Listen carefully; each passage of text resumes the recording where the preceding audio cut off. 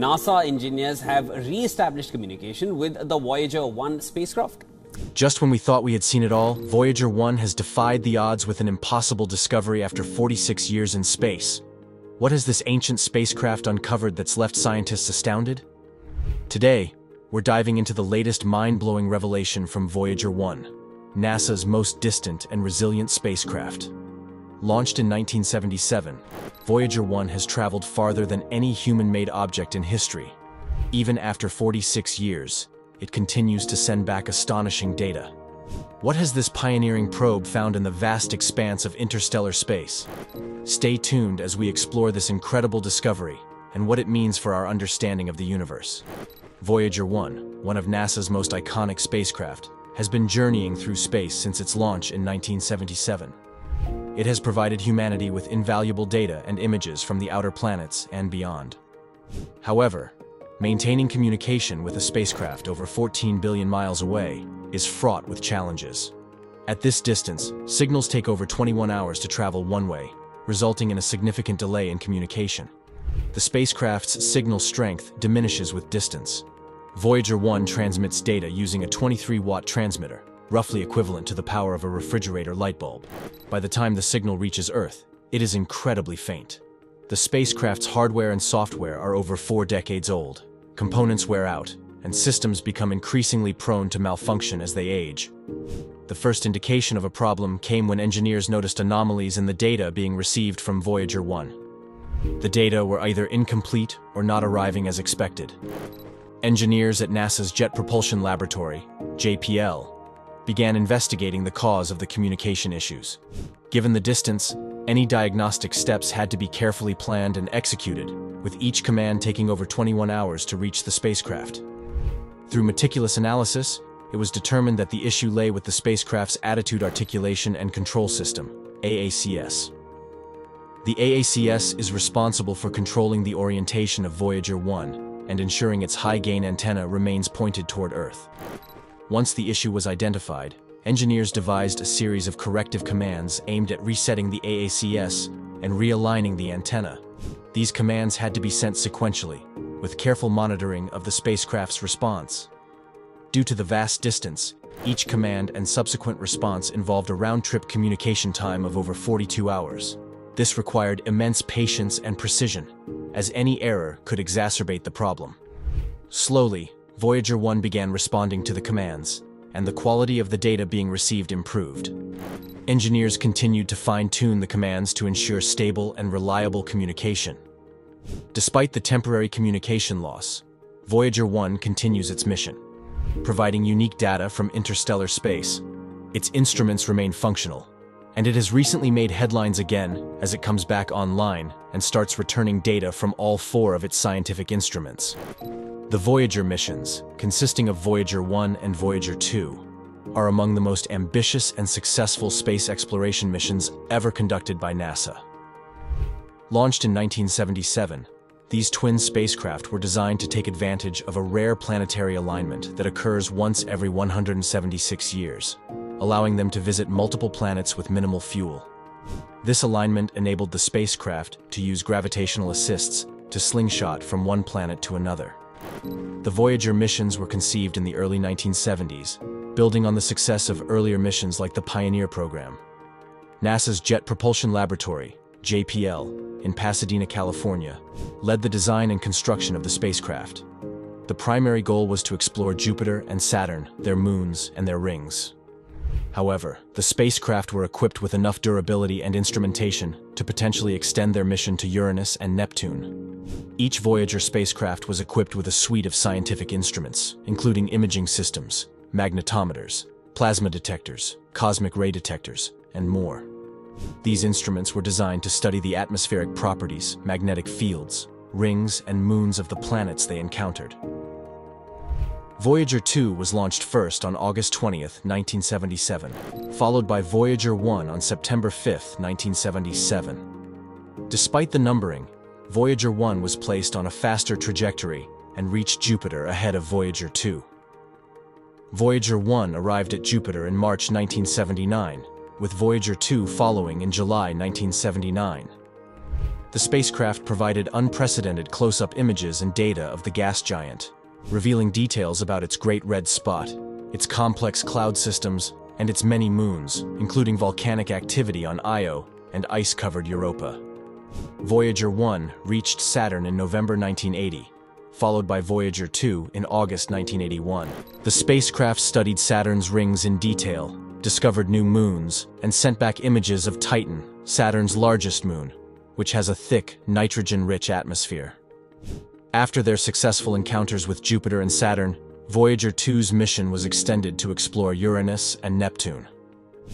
Voyager 2 is the only spacecraft to have visited these ice giants, passing Uranus in January 1986 and Neptune in August 1989.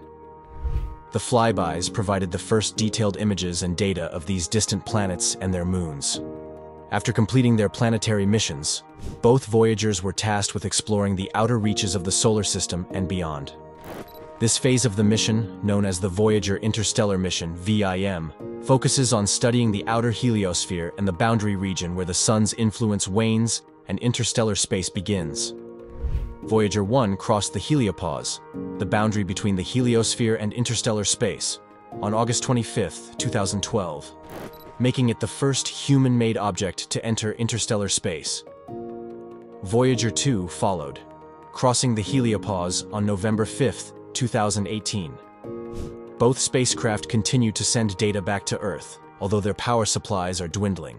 As of 2024, Voyager 1 and Voyager 2 are more than 14 billion and 12 billion miles from Earth, respectively.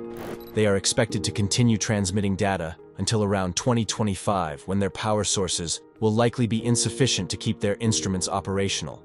Voyager 1 is powered by radioisotope thermoelectric generators, RTGs, which convert heat from the decay of plutonium-238 into electricity. Despite the gradual decay of its power source, the spacecraft continues to function, although some instruments and systems have been powered down to conserve energy. Equipped with a suite of scientific instruments, Voyager 1 was designed to conduct an extensive study of the outer planets and their moons, and now continues its journey into interstellar space. 4 of these instruments have played crucial roles in gathering data and expanding our understanding of the solar system and beyond.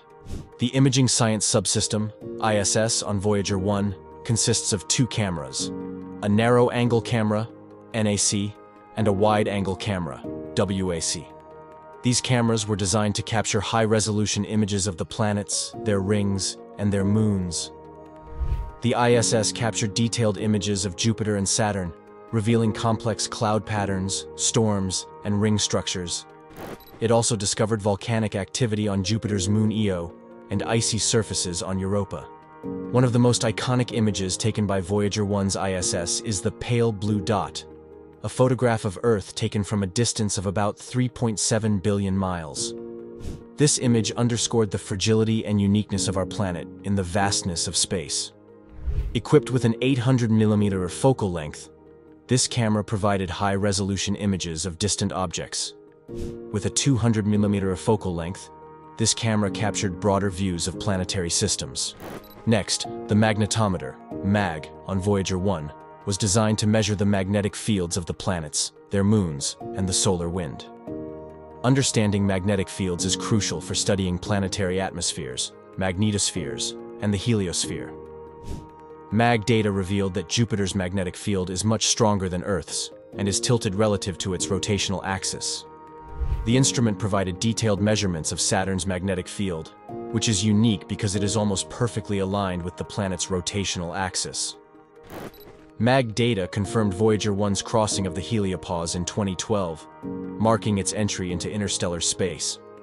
This was a historic achievement, providing the first direct measurements of the interstellar magnetic field. The magnetometer sensors are mounted on a 13-meter boom to minimize interference from the spacecraft's own magnetic field. The system includes a low-field magnetometer and a high-field magnetometer to measure a wide range of magnetic field strengths. Third, the Plasma Science Instrument, PLS, on Voyager 1 was designed to study the properties of the solar wind and the plasma environment of the outer planets. Plasma, a state of matter consisting of charged particles, plays a crucial role in space weather and planetary magnetospheres. PLS provided detailed measurements of the solar wind's speed, density, temperature, and pressure throughout Voyager 1's journey. The instrument helped characterize the plasma environments around Jupiter and Saturn, contributing to our understanding of their magnetospheres. After crossing into interstellar space, PLS continues to measure the properties of the interstellar plasma, providing new insights into the nature of the space between stars. The instrument includes 4 Faraday cups that capture charged particles and measure their properties. PLS can detect plasma densities ranging from a few particles per cubic centimeter to thousands of particles per cubic centimeter. The Cosmic Ray Subsystem, CRS, on Voyager 1 was designed to measure the flux, energy, and composition of cosmic rays, which are high-energy particles originating from outside the solar system. Cosmic rays provide valuable information about astrophysical processes and the interstellar environment. CRS has measured the intensity of cosmic rays throughout the solar system, contributing to our understanding of how the heliosphere modulates these particles. Data from CRS were crucial in confirming Voyager 1's crossing of the heliopause, as the instrument detected a significant increase in cosmic ray intensity, indicating the spacecraft had entered interstellar space. In interstellar space, CRS continues to measure the flux and energy of cosmic rays, providing new insights into the nature of the interstellar medium and the sources of cosmic rays. CRS includes 3 detectors: a high-energy telescope, a low-energy telescope, and an electron telescope, each designed to measure different energy ranges of cosmic rays. The instrument can detect cosmic rays with energies ranging from a few million electron volts to several billion electron volts. Imagine a spacecraft hurtling through the cosmos, far beyond the realms of our solar system, uncovering secrets that challenge our very understanding of space. Voyager 1, NASA's interstellar pioneer, has encountered phenomena so strange and unexpected that they have left scientists both baffled and exhilarated. After crossing the heliopause, Voyager 1 entered a region where the density of charged particles is higher than expected. This discovery challenged previous models of the interstellar medium and indicated that the spacecraft is in a unique transitional region between the influence of our Sun and the interstellar environment. In addition, Voyager 1's cosmic ray subsystem detected unexpected increases and decreases in cosmic ray intensity as the spacecraft approached and crossed the heliopause. These fluctuations suggested complex interactions between the solar wind and the interstellar medium, providing new insights into the shielding effect of the heliosphere. Then, Voyager 1's magnetometer detected unexpected changes in the direction of the magnetic field lines upon crossing the heliopause. These findings suggested that the boundary between the solar wind and interstellar space is not as well defined as previously thought, and that there are complex magnetic interactions occurring at this boundary. Likewise, Voyager 1 detected so-called tsunami waves in interstellar space. These waves are pressure waves generated by solar flares that propagate outward and interact with the interstellar medium. The detection of these waves provided new insights into the dynamic processes occurring in interstellar space and the influence of solar activity far beyond the heliosphere. And since entering interstellar space, Voyager 1 has detected a continuous humming of plasma waves. These persistent plasma waves are believed to be caused by the constant interaction between interstellar plasma and the spacecraft. The discovery of these waves provides valuable information about the density and behavior of the interstellar medium. But did you know that both Voyager 1 and 2 carry the golden record? The decision to include the golden record on the Voyager 1 and 2 spacecraft was driven by a profound sense of curiosity, a desire for communication, and a symbolic gesture of humanity's reach into the cosmos. Human beings have always sought to explore, understand, and communicate. The golden record is an extension of this fundamental drive. It represents our desire to reach out and make contact with other intelligent beings that might exist in the universe. The golden record serves as a message in a bottle, cast into the cosmic ocean. It encapsulates the essence of life on Earth and our cultural achievements, with the hope that, even if found millions of years from now, it can be understood by an extraterrestrial intelligence. It is a time capsule that preserves the diversity of life and culture on Earth as of 1977. It includes sounds, images, music, and greetings that reflect the richness of our planet and the human experience. By sending the golden record into space, humanity leaves a lasting legacy of its presence and its exploratory spirit. It signifies our first steps into the vast unknown and serves as a record of our existence long after Earth may no longer be habitable. The golden record is a 12-inch gold-plated copper disc containing sounds and images selected to portray the diversity of life and culture on Earth. It was designed by a team led by astronomer Carl Sagan and includes 115 images, a variety of natural sounds, musical selections from different cultures and eras, spoken greetings in 55 languages, and printed messages from President Jimmy Carter and UN Secretary-General Kurt Waldheim.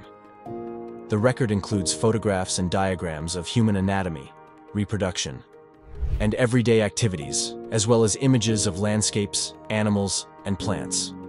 Natural sounds include those of waves, wind, thunder, and animal calls. Human sounds include footsteps, heartbeats, and laughter. The musical selections encompass a wide range of genres, from Bach and Beethoven to Chuck Berry, and traditional songs from various cultures. Spoken greetings in 55 languages, including ancient languages like Akkadian, as well as modern ones like English and Chinese. The record's cover contains symbolic instructions for playing the disc and a map showing the location of our solar system relative to 14 pulsars, providing a cosmic address for any potential finders. However, the possibility that both Voyager 1 and Voyager 2 have encountered extraterrestrial life forms is extremely low. Why? The distances between stars and potential habitats for life are vast. Voyager 1, for example, is currently more than 14 billion miles, over 22 billion kilometers, from Earth, but it is still within the Milky Way galaxy and far from any other star systems. Even if extraterrestrial life exists, it is likely to be spread out across the galaxy, making encounters with interstellar probes like Voyager 1 and Voyager 2 exceedingly rare. The vastness of space means the chance of randomly encountering life is minuscule. The scientific instruments on Voyager 1 and Voyager 2 were designed to study the planets, moons, and other physical phenomena within our solar system. They were not equipped with instruments capable of detecting life forms or biosignatures. The Voyager probes were sent on specific trajectories to study particular planets and then continue outward into interstellar space. They were not aimed at any specific star systems where life might exist. Since their launch, neither Voyager 1 nor Voyager 2 has transmitted any data that suggests they have encountered extraterrestrial life. All the data received have been consistent with the known conditions of space and the expected interstellar environment. The scientific findings from both Voyagers have consistently contributed to our understanding of the solar system and the interstellar medium, with no anomalies indicating the presence of extraterrestrial life forms. Statistically, the probability of encountering extraterrestrial life within the short time frame and limited space that the Voyagers have traversed is extremely low. The chances increase with time and distance, but still remain minimal due to the vast scale of the galaxy. The Drake equation, which estimates the number of active communicative extraterrestrial civilizations in the Milky Way galaxy, suggests that while there may be many civilizations, they are likely separated by vast distances. The probability of an unplanned encounter by a spacecraft like Voyager is therefore very low. In a nutshell, while the idea of Voyager 1 and Voyager 2 encountering extraterrestrial life is fascinating, the possibility is extremely low given the vast distances, lack of detection capabilities, absence of any anomalous data, and statistical probabilities. The Voyager missions continue to provide invaluable scientific data about the outer solar system and interstellar space, but any encounter with extraterrestrial life remains firmly within the realm of speculation and science fiction. As Voyager 1 continues its historic journey through the uncharted territories of interstellar space, the impossible data it recently sent back reminds us of the boundless mysteries that still await discovery. After 46 years, this resilient spacecraft continues to defy expectations and expand our understanding of the cosmos. If you enjoyed this deep dive into Voyager 1's latest findings, make sure to hit that like button and subscribe for more updates on this and other fascinating space missions. Don't forget to ring the bell so you never miss an update. Join the conversation by leaving a comment below with your thoughts on what this data might mean for the future of space exploration. Thank you for watching, and as always, keep looking up, the universe is full of surprises.